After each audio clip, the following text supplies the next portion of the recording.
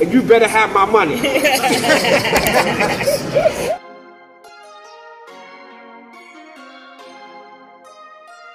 My blood type's European though. Hill's toxic, fruit's toxic. It's about the energy as well. And that's why you act like that, because you act like an animal. Plants don't want to be eaten. They make you sick. Doctors don't even know anything about nutrition. The license to push drugs, the street peddler hasn't. What are you going to eat a fungus for? Of course. Why you say all the vegans are sick? You weren't called no religion then, it was a way of life. The children that went to school and they were Rastafarians. Are you employed by the Rockefeller Foundation? We went down and diagnosed them. I didn't hear. Why did you say that?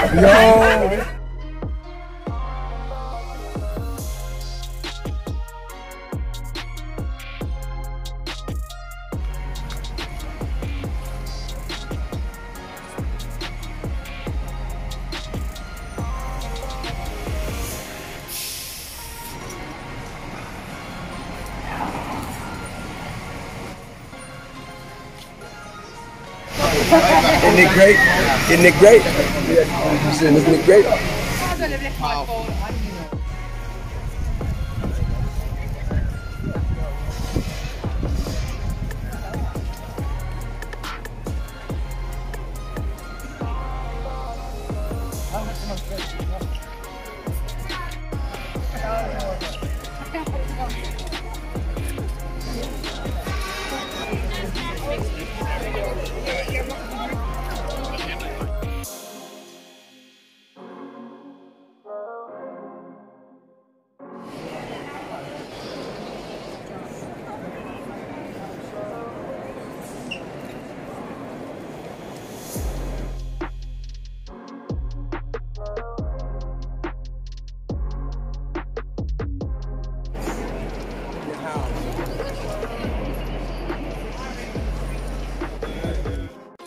In 1798, Napoleon's army, when Napoleon was coming to conquer the world, we stopped in Egypt. We were starting with Egypt to conquer the world. So we stopped and his soldiers, one of his generals, found this in a place called Rosetta. So that's why it's called the Rosetta Stone. The stone has nothing to do with Rosetta, okay? What was important about this stone, it was a key to help cracking the alphabet and the language of the Madu Necha, which Europeans call hieroglyphics, but it's called Madu Necha. At the top is the Madu Necha.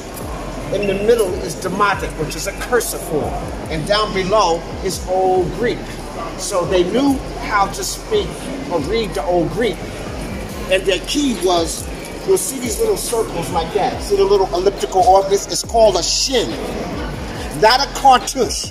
So if you go there and they tell you a cartouche, that's French for a bullet, a cartridge bullet. And Egyptologists still talk about this nonsense today. And you go to Egypt talking about, I want a cartouche. No, you want a shin. More than one shin becomes a shinwi. That's two shins. And then a shinu is many shins. You add you at the end of a word when you're speaking Madu Necha. So they knew that the ruler's name, the king or the queen, the ruler's name is inside of that shin. Only the ruler. Even if you're the prince, you can't have your name in there. Your name only goes in the shin when you are the monarch, you are the ruler, the king or the queen. And you always read towards the knot. It's an elliptical orbit. And the ruler said, I rule every place the sun rises and sets. So it has a spiritual connotation to it, okay? And you always read towards the knot. So that says Ptolemy. So they knew that they can, since they knew the Old Greek, they knew that certain symbols must mean certain letters because they knew what the word meant. What happens is that they thought the Madu Necha was like other languages where it's only an alphabet. In Madu Necha, if you know the alphabet, you still almost can't read anything. There's something called biliterals and triliterals. But other than that, this is not that important. This is just a decree. When I translated it, the Ptolemy, who was the Greek ruler of Kemet during the time, was raising taxes. And he wanted everybody to make sure that the taxes was raised so he can get paid. So that's all this really says, is that I'm raising the taxes and you better have my money.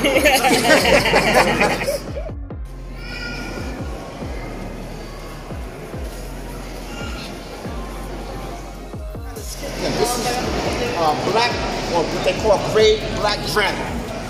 Granite, if you look, you'll see a sparkler. It has quartz crystal inside.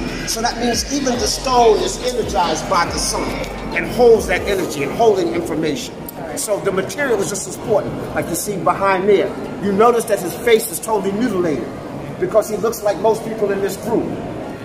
It's a time capsule. I know you've never read that before.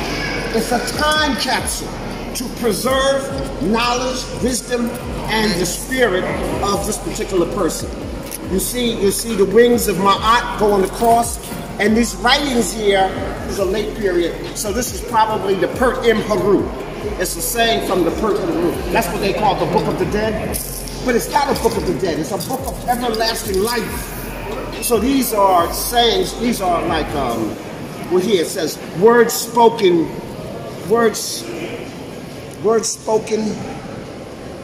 by Haru, who was master of the land, who was beloved, who was born beloved, who speaks only Ma'at. So this time capsule is preserving him. Some of the mummies, if air never got in here, once they prepare, first of all, there's no such word as mummy. It's the Sahu. So I'm going to change your whole vocabulary. It's the Sahu. And the Sahu is the protected of the physical body. Once the physical body is preserved, all the organs are taken out, even the brain, everything is taken out. They place in, sometimes they left the heart, or next to the heart they would put a scarab, meaning to come forward forever. It took 70 days to prepare the body.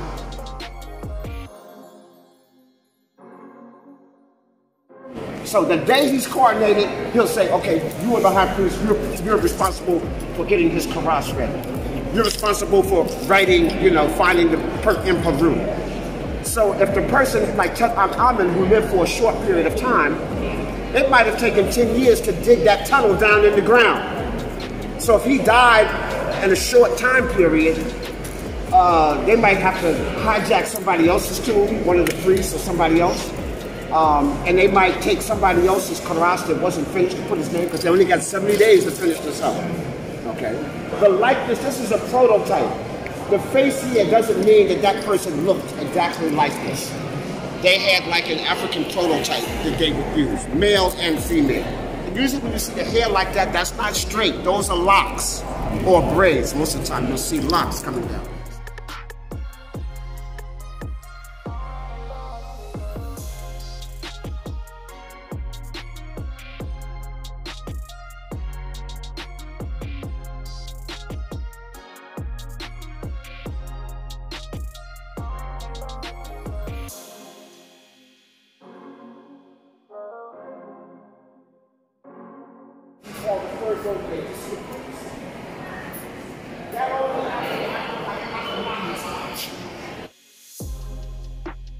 To show that he was wise is Kemet Hatshepsut Aman. Listen what I say. Kemet Hatshepsut Aman. Everybody just says Hatshepsut. You gotta read the glyphs. It says Kemet Hatshepsut Aman. She is a ruler for women for Aman. She represents the great woman adornment. So an altar, this is an altar. We know this is a scribe. This is the scribe position. There's going to be 3 scribe positions I'll show you. So whenever you see the knees up like that, you know that this person is a scribe. He's a wisdom teacher.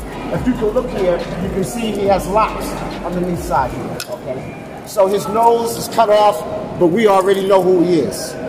The second golden age is called the classical age, where everybody learned to read and write. During the first golden age, only the priest and the royal family learned Medunecha. And only the king could go to heaven. And a few of the high priests stuck in. Okay? But after the second golden age, anybody who did Ma'at, heaven was your reward. Your reward for doing Ma'at was to receive Ma'at. So during the second golden age, Menchu Hotep opened up the schools for everybody. In fact, he sent priests into the village so that the farmers' children could learn. Everybody learned literacy. So that was the most illiterate, and you're going to see some of the greatest writing during the second golden age. And he took all the writings from the first golden age and redid them so their children would know their ancestors. Okay, so today we're trying to imitate what Mentuhotep set up in the second golden age. A scribe, you need a scribe for everything. You need a scribe for the army, so he can keep records, so he know how much food to make. You need scribe for the farmers.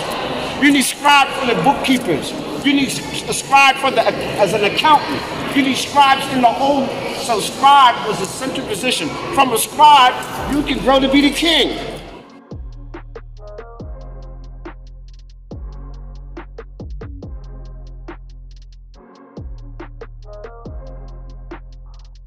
The dog was not our best friend. Okay, so I just want to put that out there real quick.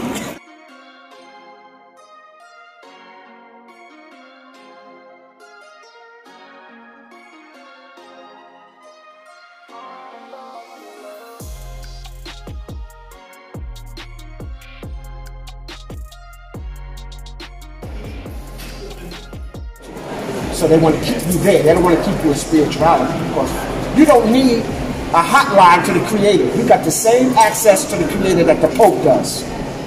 You got the same access to the Creator that the High Priest does. Even the person in the gutter, it's just they just chose the wrong choice. Everything is about choice. Casket. The casket is a limitation. And the people who are responsible for overseeing this is called the Mfu priest. Mfu. So a modern day mortician is a poor imitation of an Mfu priest. Okay? So the mortician just makes you look good for the funeral, so the family don't freak out. The Mfu priest is preparing you for eternity. Now, some people think that the ancient Egyptians were possessed with death. I want to ask you a question.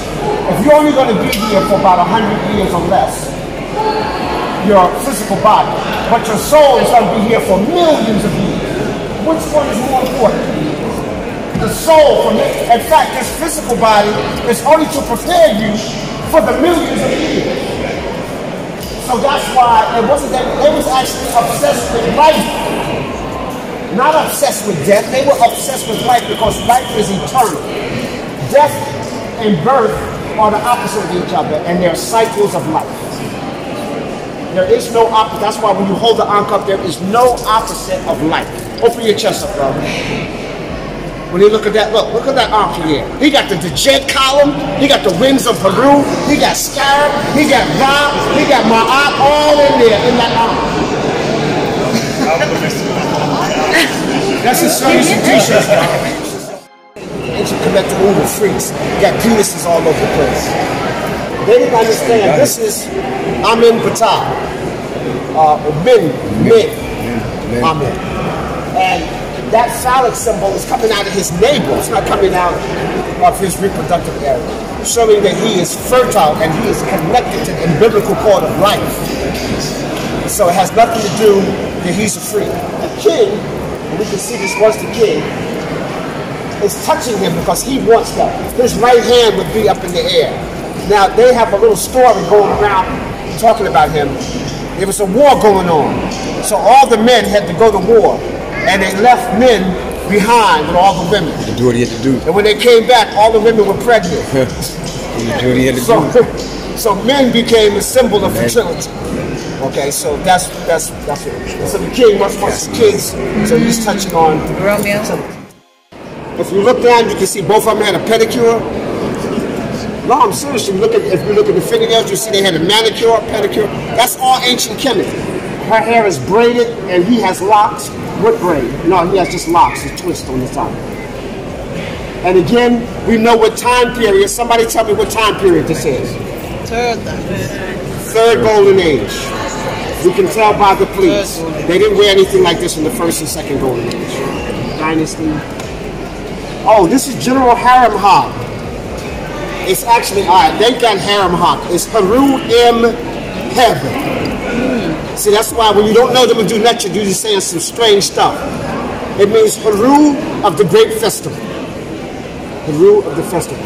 Haru Imheb is the last ruler of the so-called 18th dynasty, before Ursa Ma'at and Seti came in.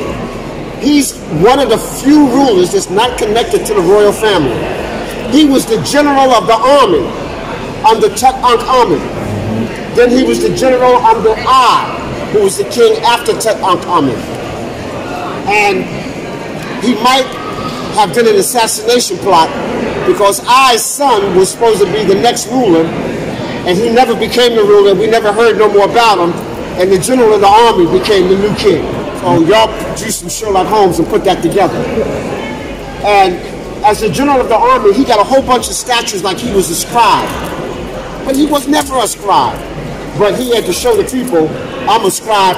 But he was really famous for making Amen powerful again. Because remember, you went to the area where Akhenaten changed it to the Aten. And there was kind of competition. And so when Akhenaten died, Tut Ankh Amen changed his name from Tut Ankh Aten to Tut Ankh Amen. And then I, the high priest, took over. And then the high priest was already like 70-something years old, so he only ruled for about 3 years before he croaked. And then he took over. And he's the last ruler, but he's not part of the royal family. And so Seti came and said, okay, all right, enough of this. And Seti, and then his son is the guy you see standing up there. That's Seti's son.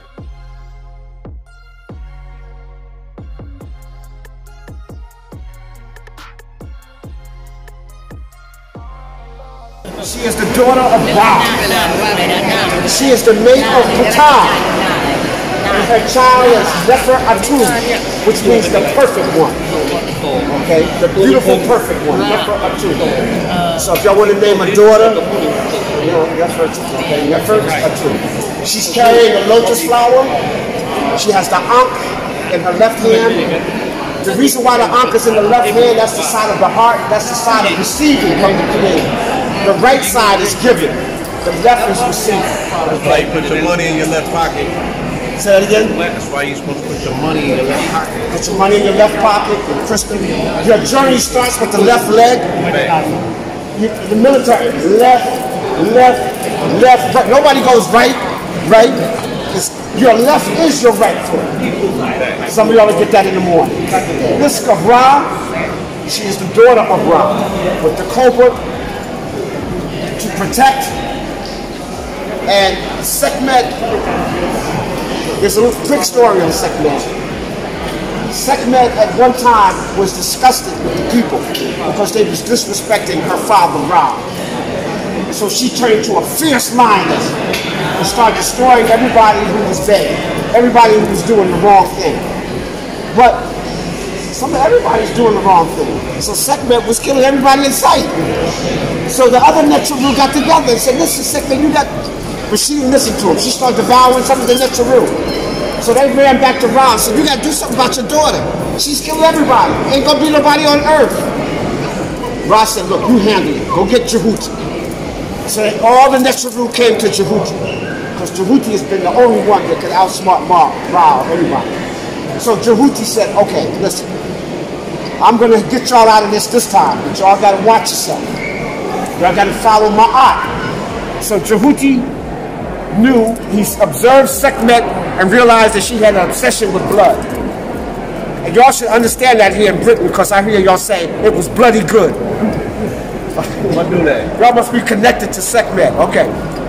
So anyhow, what Jhutimus did was use his magic to turn the Nile River into red wine. Sekhmet thought it was blood. He jumped in and started drinking and got drunk. And then Jhutimus transformed the lioness into Basset, the gentle cat. And so to this day, all women get two sides. You got the Sekhmet side that will devour you if you're not in Ma'at. But then there's the gentle side of Basset, which is beauty and adornment. The papyrus together. So the lotus and the papyrus column. Call it what? A sin. And only the ruler's name goes inside. So we can see, there's some of my eyebrow certificate. Okay, they got a lot of his stuff. They just stole all his stuff.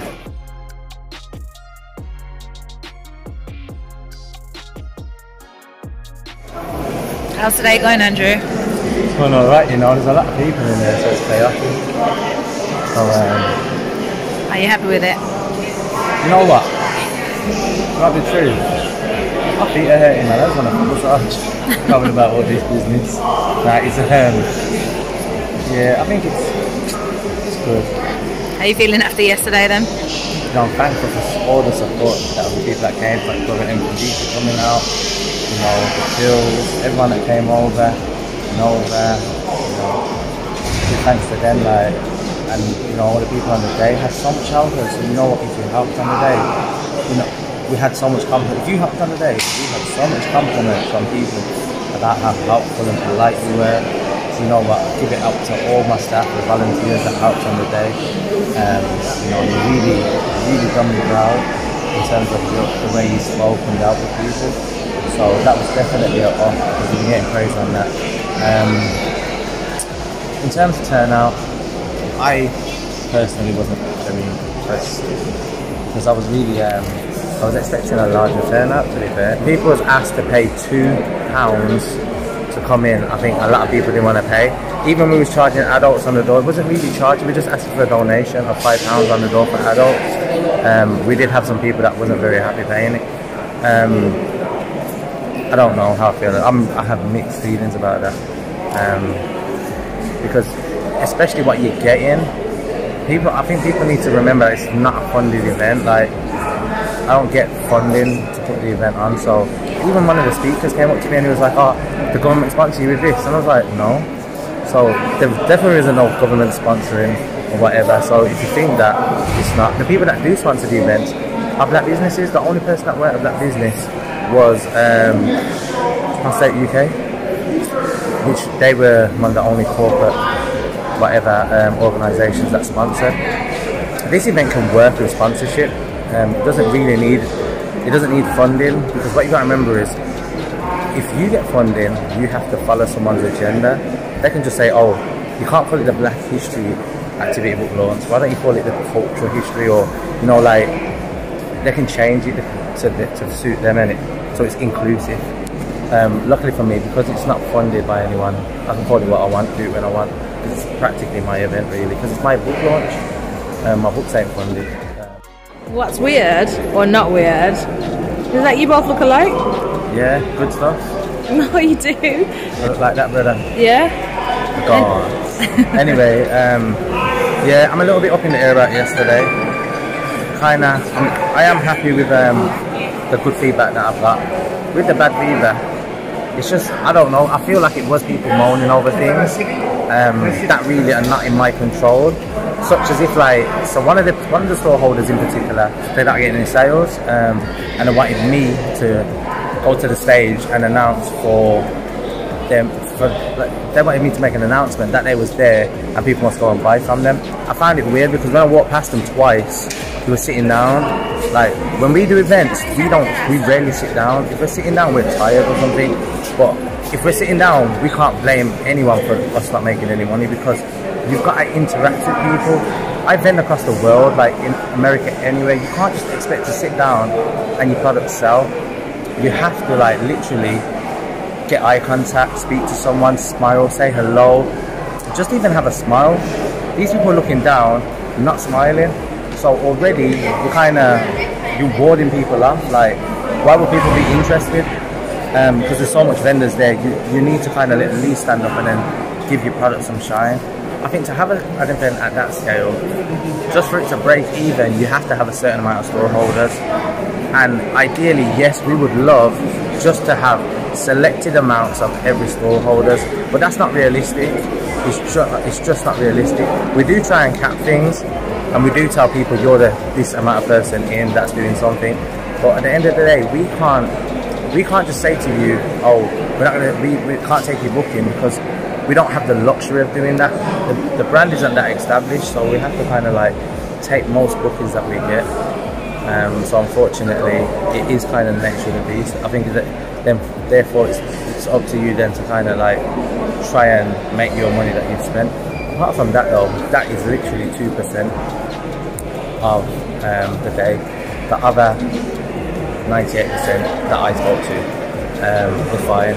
Maybe some people I haven't spoke to yet that would say different, but a lot of people did well. Some people sold out, and by 4 o'clock it was gone. Because I went to look for someone to get their products, and it was gone.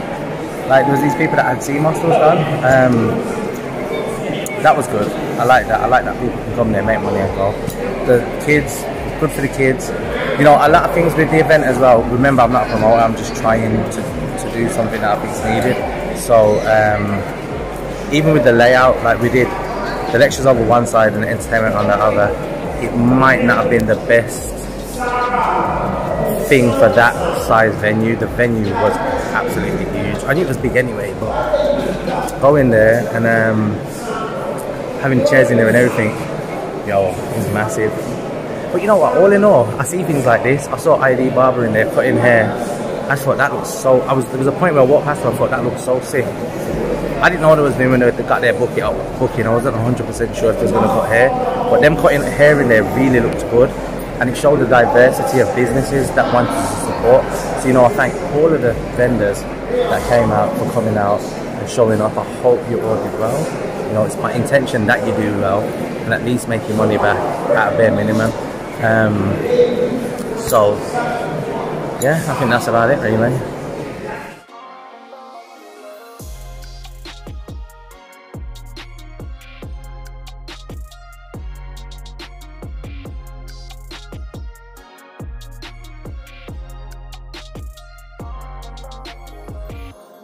What's going on? We all in. Everybody announced themselves for the vlog right here for Black History Activity Books. Oh yes, right. Indeed, Brother Blue, Port live and direct. The red and the blue. And at the back. Oh man, like Keys Top God Activities, man. You know what it is, man. Richie Black Eyes Stores, Black Eyes TV. Big up. Yeah. Nah, sorry. Nova Felder in the building. Represent Africa's the future. Yesterday was an amazing event. You know, the thing that spoke to me more than anything else was it was a demonstration of family. I saw a lot of young family out there, melanated men with women and their children, which means, you know, that there's a strong contingency of melanated love out here. And also the majority of the vendors had children's books, you know what I'm saying, which shows that the mentality is forward. They're thinking about their future. They're programming these children in ways in which, you know, they weren't programmed. You know, we love talking about that back home. Like, I don't want to raise my child like me, but they're still sending them to the same educational systems. So, and I didn't see no rinky-dink publishing. All of them books was on Amazon and they was top-notch, which shows that education goes a long way, you know what I'm saying? And the people's respect towards how they present their products, like it was an exemplary professional demonstration of what true vending and mercantilism and community is supposed to look like. And if we can unify what's going on in the States, what's going on here, in 2 or 3 years, we can have a global conference and connect all 4 corners, which is the Caribbean, the continent, the Americas, and Europe. I've been enjoying the energy out here, man. I walked into the British Museum, first black person I see, they said 19 keys. And now, you know what I'm talking about? They was from Morocco or something. Right. And so just the level of energy that the people are tapped in, I feel like I'm home, like in LA, the amount of observation, right? But what they observing, and for the reason they observing is the reason I can brag about being noticed is because they observing consciousness and it's tapping in too. Like, I'm not an entertainer, so I know if a person is listening to me, it's because they're getting teachings and knowledge of self, so that they can guide them into God consciousness. So to have that many people of different backgrounds, diasporas, language, ethnicities, nationalities, religions, ideologies, spiritual backgrounds, whatever it may be, tapped into the sole purpose of raising their frequencies to higher vibrations. As long as there's a demonstration of love in your heart, and you want to see something different for yourself and your children.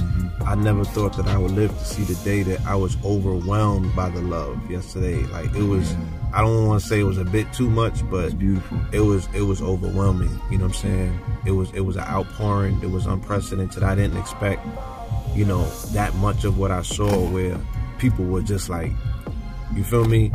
And it's like, if I can be overwhelmed by those numbers, then those numbers exist. Because, you know, we've been the parade, you know what I'm saying? I've been amongst 1 million people, 2-3 million people, and every other step that I've taken, I've run into people who were showing love back home. So, but this was a close quarter, and the energy was, you know, was off the Richter. So I'm like, why that love is not available for one another of the people out here? Why y'all not overwhelming yourself with that level of love? You don't reserve it just for the top dogs. You know what I'm saying? When we come through, find a bridge of ideology, you know what I'm saying? Find something in common, find common ground that y'all can break bread regularly and put all that other stuff. Like when you take your shoes off when you come outside, that's how you should leave your differences at the door. And just find something that collectively you can put a smile on your face in one room, and you can light that room up. You know what I mean? And I'm willing to do whatever I can in my power to make that link up, you know, strengthen that link up. Not make it possible because it already exists, but strengthen it, and tighten it, and extend that bridge to the continent. You know, one thing that we have to recognize is our strengths, of course, right? We have to recognize that we're in charge of ourselves, the captain of our own ships. And we also have to realize that we have to take on our and deal with our negativities as well. One thing, I've been coming here, I guess, the last 2 years, and one thing that I notice about my black brothers and sisters here in the UK, the ones that are conscious are very industrious, because they've taken the immigrant mentality, whether they come from the Caribbean or Africa, and they fused it with, we gotta, you know, call it what it is, whether it's the depth of our history and culture and our technology and our mores and our values. So Europeans have adopted and created this society, right? And they fused it. They're very industrious. Just like England is a very industrious place. I mean, regardless of what the horrors that they've created in the world, right? They've unleashed on the world. Look at the they're very industrious, right? They produce for themselves. And you look at the food in Tesco, because they're small. They're a little island, just like in the East with Japan. There had to be, out of the, you know, the necessity, right? Out of nature, out of genetic pressure, they had to learn how to deal with not having a lot. Necessities of mother. Right. African people that are here, some of them are descendants from the slave trade. When we go to Liverpool, we will see that. Even in Birmingham was the place where they actually made the shackles for us on those slave ships. So but the black people here have taken that ingenuity and they've applied it. They don't. That's why they have that level of industrialization and professionalism that we saw that was on display. Everybody had a pop-up. Everybody had an Amazon. Everybody had a website. Everybody had a business card. Where many times when we see our events, it's rinky-dink, you know, and that shows, you know, like, because sometimes we take for granted we big. We come from a powerful country, and we don't have necessarily, we have a pressure, definitely, but we have to look on both sides. What do we have to contribute to the global family? And we have to look at what do the blacks in the UK have to give to the global family, and we have to look at the continent, the Caribbean, and so on and so forth, and put away those differences. Like 19 Keys just mentioned, like, we can't get caught up in that divisiveness and that negativity, because that hampers our whole mission, which is to move forward. Like Blue said, we saw yesterday children's books all over the place. Positive black images all over the place, not just coming from Black History activity books, but coming from all of the 170 plus vendors that were there yesterday, and we were all doing black on black business, right? And it was just a beautiful, beautiful example of what we can do when we come together. I seen black family, right? In the eyes of the brothers, women, they wasn't choosy. How about that? Yeah, that says a lot. You know what I'm saying? Yeah, they wasn't choosy. They was focused on, you know what I'm saying? I don't take this the wrong way. The women were behind the men, right?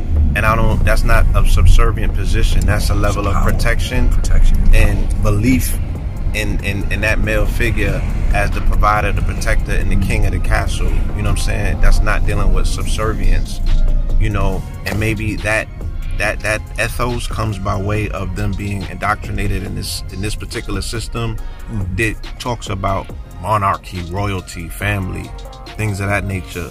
So it's like when the brothers is doing what they got to do, the women seem to give the brother the support and the approval that's needed and necessary for him to lead in a family dynamic. And I was looking at that. The women wasn't choosy. You know what I'm saying? They wasn't reckless eyeballing the blokes from the very focused.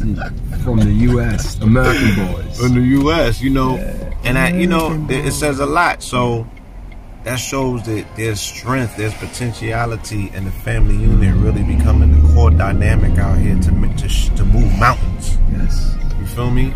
Because every conscious community and every part of this planet, what they're looking for is community at the end of the day. They're looking for community. This is my assessment of the places that I travel, right? People, they don't find commonality. It's the same thing. I'm the only one in my family. I'm the only one in my neighborhood, in my city, in my state, and all of that. But, you know, just like I said, you know, look at her mate. You know what I'm saying? Look at Andrew. Look what one person can do. Stop making excuses and stop telling me that one person can't change the world. That's false. You feel me? One person could be demonstratable enough where when the Wiz believes, then the community gets behind, and then the city pays attention and acknowledges, and then the whole world will bow. You know what I'm saying? Knees will bow. So that's how that happens. You feel me? The brother brought an idea into fruition and demonstrated enough where he's making a difference. So stop telling me that one person can't make a difference. Now imagine if there was 100 people moving on that spirit. You know what I'm saying? We wouldn't have these. We wouldn't be talking about conversations that deal with lack. It would be abundance. And then when the abundance is flourishing, that's how you attract the people on the outside looking. This is the future, and we have to treat it like that. I'm going back to states like how when Malcolm came back from his international travels. I'm willing to kill for this, to live for this. You know what I'm saying? Because to me, it's the only future that exists. Yes. Peace.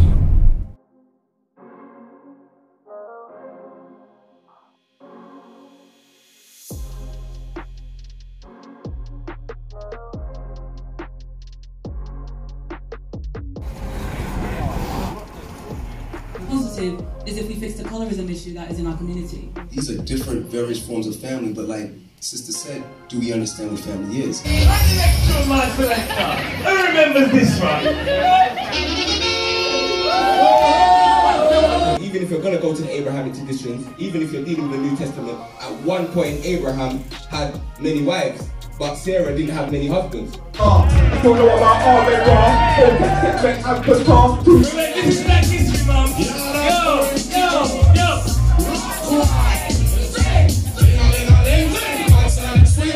A lot of people are living in polygamous relationships, whether they like it or not right now. So, based on the fact that my melanin is lower.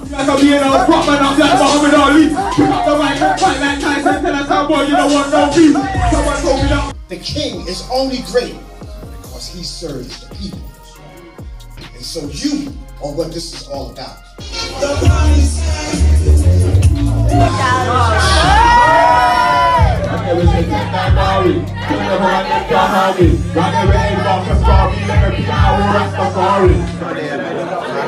Wait one sec.